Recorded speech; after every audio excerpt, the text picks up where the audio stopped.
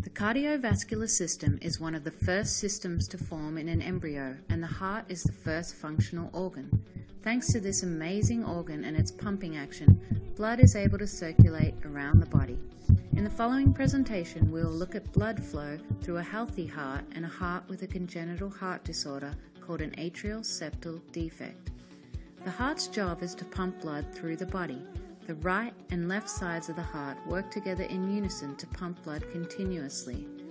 In the right side of the heart, deoxygenated blood flows in through the superior and the inferior vena cava, both of which are major veins that collect oxygen-poor blood from the systemic circulation of the upper and lower parts of the body.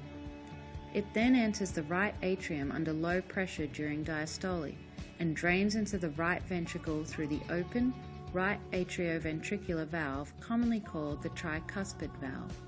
As with all of the valves within the heart, it is a one-way valve that prevents the backflow of blood. When the right ventricle is full, the tricuspid valve closes and the ventricle contracts. This contraction pumps blood out of the ventricle under pressure during systole through the pulmonary semilunar valve and into the pulmonary artery. It is then taken to the lungs where the blood picks up oxygen and drops off carbon dioxide before returning to the heart. This is known as pulmonary circulation. Once the blood is freshly oxygenated in the lungs, it returns to the left atrium via the pulmonary veins and drains into the left ventricle through the left atrioventricular valve, commonly known as the bicuspid or mitral valve.